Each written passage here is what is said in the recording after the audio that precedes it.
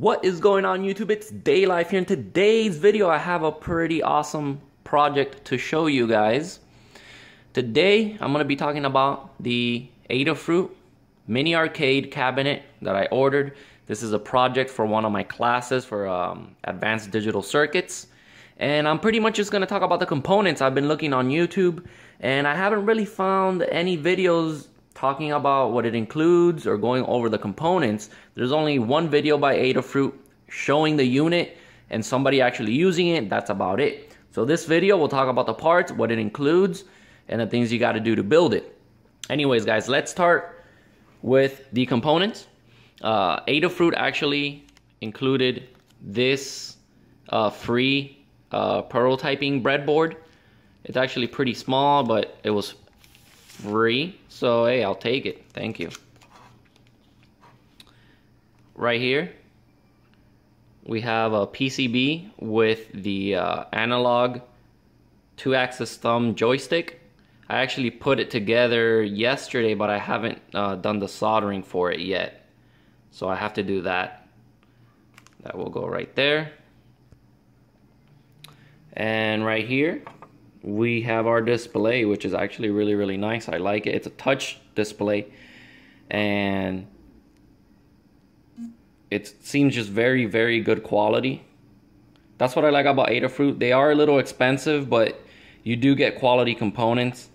And right here you could see the dimensions, the resolution with touchscreen for Raspberry Pi. So you have that. Whoop. Right here you have a noodle cable, noodle USB and a micro, so that's nice. They include a power supply. We have here buttons for the cabinet. This one's a black one.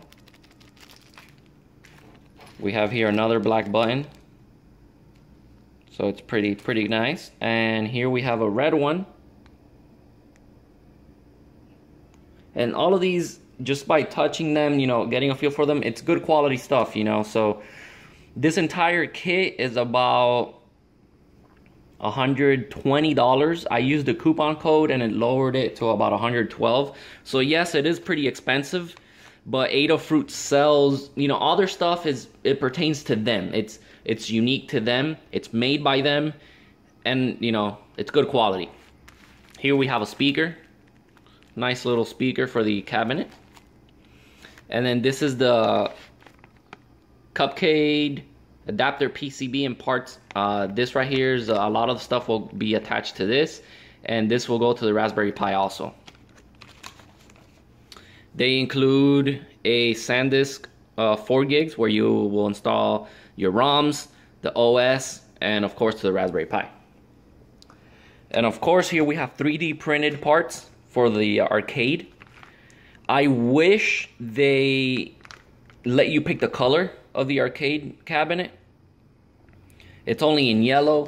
I'm probably gonna end up painting it or trying to make it look like the Galaga and Pac-Man arcade cabinet.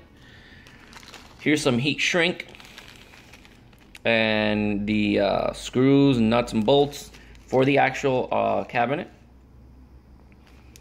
And right here we have a 3.5mm stereo plug. Very nice for the speaker, of course.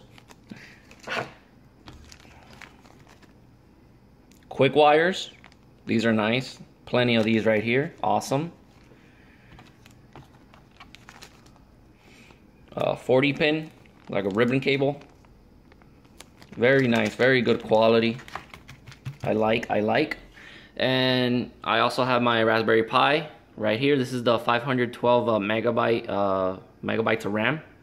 I've had this one for a while, so this isn't new. This does not come with the kit. The Raspberry Pi does not come with the kit. So, and also I got this for my soldering iron on Amazon for like $4 or $5.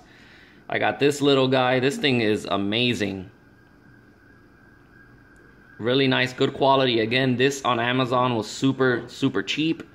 I also have this rainbow case for my Raspberry Pi that I used to use before. I got this from Adafruit also for like $15 a couple years ago. And I have this other power supply here in the back that's old. So that's about it, guys. This is everything that you need to make your mini arcade cabinet from Adafruit. Really good quality stuff. I'm gonna be building it for a project for my class, and I will most likely be making a video showing it, you know, how it runs, how it sounds, and all that good stuff in a later video. So thank you so much for watching, guys. If you have any questions about this mini arcade cabinet, about pricing, about anything, comment below. Don't forget to like and subscribe. Peace out.